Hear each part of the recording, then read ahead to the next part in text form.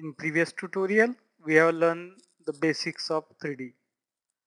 So in this tutorial, we will be making some objects so that we will get more hands-on basics of 3D. So we will be creating this object, so we will understand the 3D basic concepts in more detail. So we will start AutoCAD.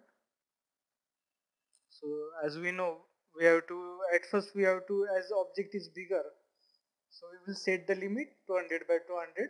So we will say limits 0, 0, 200, 200. Then zoom all to apply the limit. Then to view the z-axis, we will use southeast isometric. Then we will use the uses icon command, uses icon no origin. So it will remain on left side. So at first you have to divide the 3D object in different sections so that you can plan your creation.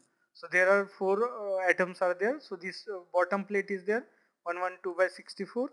Then these 2 blocks are there and 1 hole is there. So there are 4 atoms. So at first we will be creating 112 by 64 rectangle, and then we will press pulling it to 16 width height.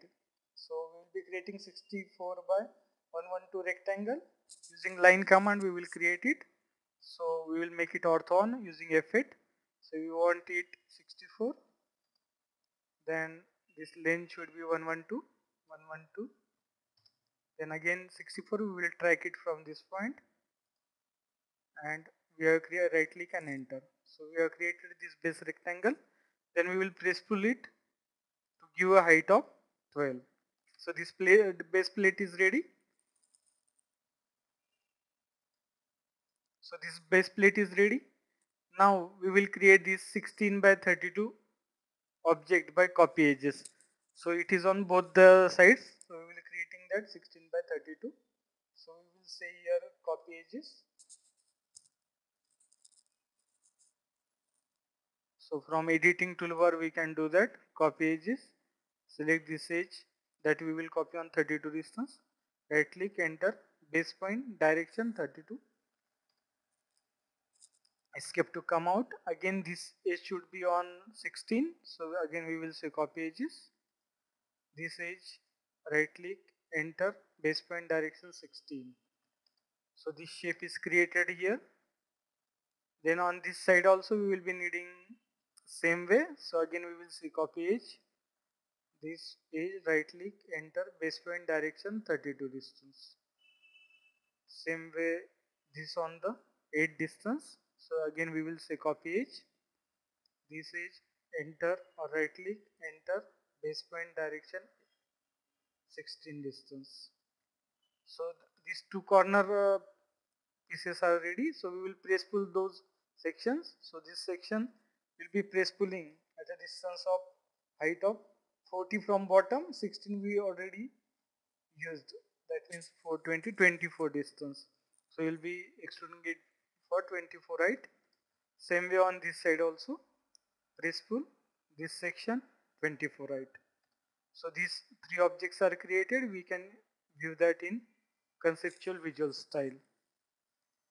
So in this way 2 objects are created. Then internal hole, before that we will remove these lines. So by going to 2D wireframe we can erase those lines. So now we don't want these lines, we will erase it. Enter, right click, we don't want to repeat. Then internal shape we have to create. So internal shape is on 40 distance from this side, 20 from this side, 24 and 32. So 40, 32. So we will copy this edge on 40 and 32. Copy edges. This edge. Enter. Base point direction 40. Then to come out, escape. Then again, now this has become a simple edge.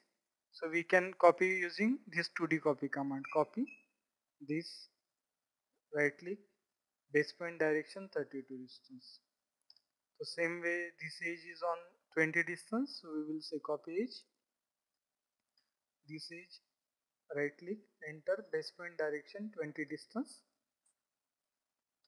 Then same way it will be also on 20 distance. So again I will say copy edge, this edge, right click, enter, base point direction 20 distance. So in this way internal rectangle has been created. So we can create the hole using press pull command. So press pull, select internal rectangle, go downward and click. So in this way, this our object has been created.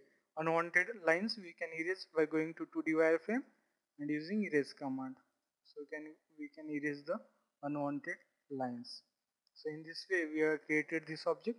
We can view it from all the direction using view toolbar, or isometric toolbar is there. So that also we can use, or we can use the orbit button, so that we can, or we will be, you can view from different visual styles also, or we already know how to give the colors.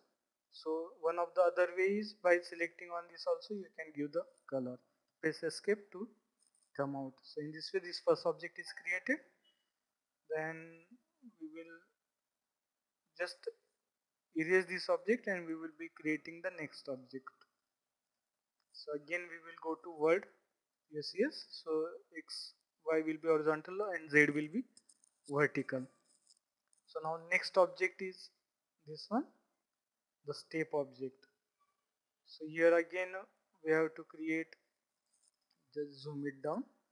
So here base distance is 104 by, so there are 1, 2, 3 objects are there, 4. So at first we will create a cube of 104, 72 and 48 height. So 102 by 72 height will be creating the rectangle at first. So 104 by 72. So line command, so everything is well set. So line, then give the width, so it is 172, so we will say 72. Then direction is, so before that, okay, alright, then 104. So we will say here 104 and we will track endpoint, enter. Then we will press pull it and give the height. So press pull, height of 70, 48. So this has been created. Then for those steps we will be needing those lines 24, 24 distance and 24 from this side also. So using copy edges we can do that. So copy edge, this edge, enter, right click, enter, base point 24.